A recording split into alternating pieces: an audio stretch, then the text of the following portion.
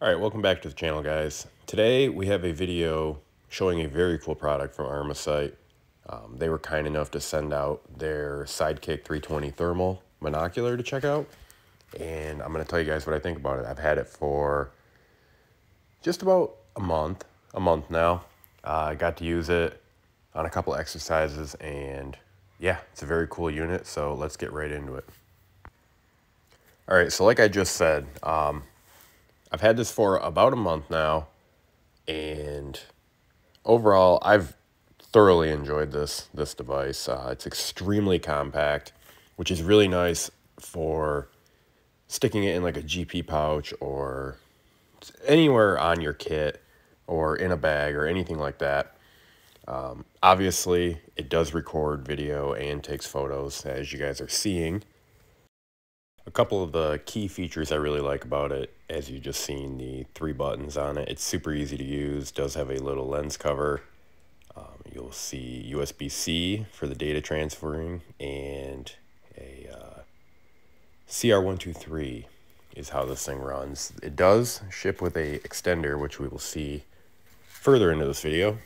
So you can run 2 CR123s. That's going to bump up your runtime to 5.5 hours.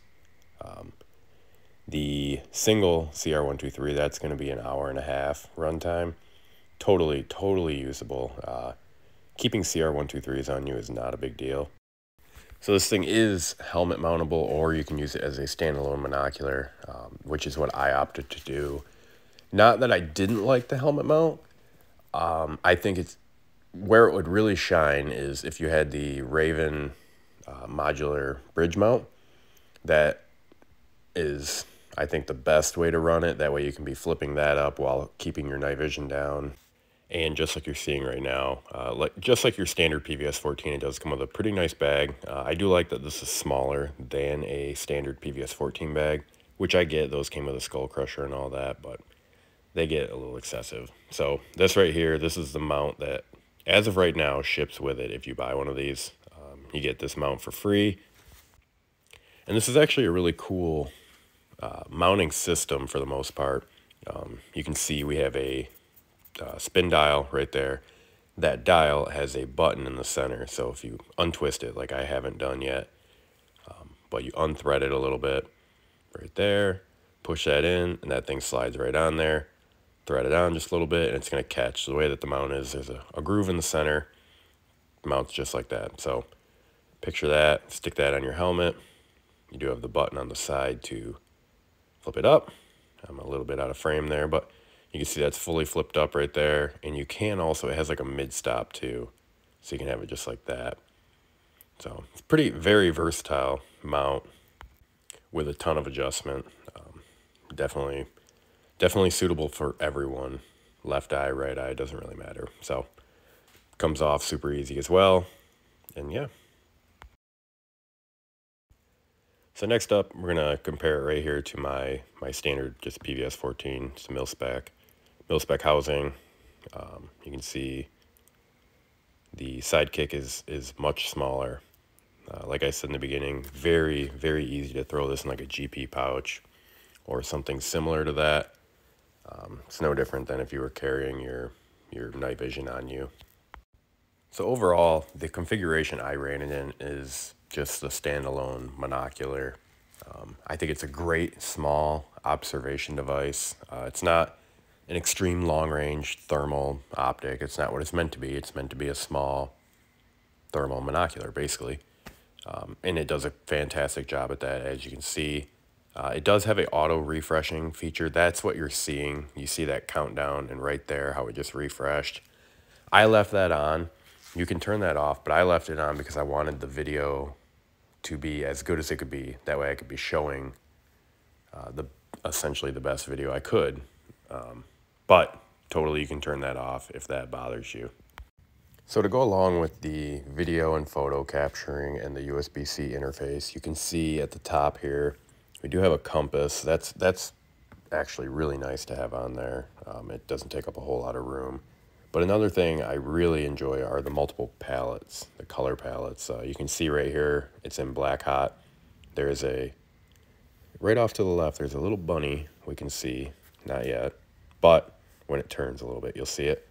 I typically run it in white hot. Right there you can see. But I typically run it in white hot. My eye picks that up pretty well. That's why a lot of the video in the woods and stuff you see is all white hot. It just works for me. But there are other options. So we'll use my dog right here as an example. We got the white hot, which is my preferred. That's like my go-to. But to go with the white hot, we also have the rainbow, which that one to me, I'm not the biggest fan of, but I'm sure it has its application. Obviously, for varying temperatures, you can see that better. Then we have the target. That's going to show you like the hot spots, so you can see face, ear, paw, that kind of thing. Another one makes sense, but for what I'm using the monocular for, doesn't really make sense for me to use it. Then we have the sepia, which is kind of like it's like you turn the brightness down, basically, on the white hot, in my opinion, at least. But looks good to me, just not my go-to. So if we swing over to Armasight and check out the sidekick, we can see right now you're looking at $2,300 for this unit, which it's a lot. There's a lot of capability for that price. We can also see the different specs on it right here. You can see right there all the contents included and all that. There is also a bigger brother to this, the Sidekick 640. I believe that's going to give you a little bit more, how do I want to say, a little bit more power, I guess we would say. Obviously coming in at a higher cost, but that's kind of the game we play right now with thermal. Do I think this device is going to replace your night vision device? No, I do not. But I think it is a tool to work hand in hand with it. Like I had mentioned earlier, if you're going to be helmet mounting this, I highly recommend using something like the Raven Group mount. That to me is the only way that it really makes sense. But if you're looking for a solid monocular that you can also throw on a helmet mount if you wanted to, just having that versatility is what makes this a very nice device. And overall, I think it's a great device, honestly. Like I said earlier, it's not a long range. You're not going to be looking at things 1,000 yards away. But for short distance, not even short distance, but a few hundred yards, something you can keep in a pouch, this thing is, it's a go, in my opinion. And with the current trends and things like that going on, a lot more people are picking up night vision and thermal.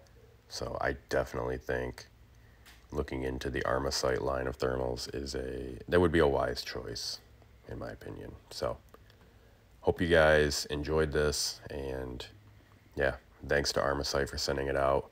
Very cool device. I do have tons and tons of videos, just a bunch of them. So keep an eye on the socials. As always, it will be linked down below. Again, big thank you to Armasight, and yeah, main thing is just go outside, have fun, and do your thing, guys.